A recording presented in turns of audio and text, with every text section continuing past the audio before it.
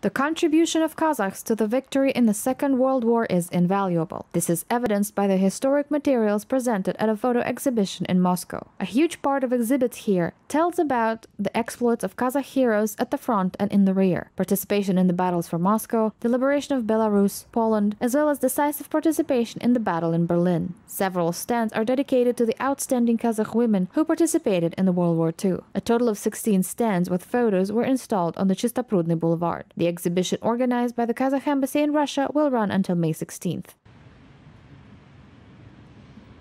В Казахстане было 6,5 миллиона человек по переписи тех лет.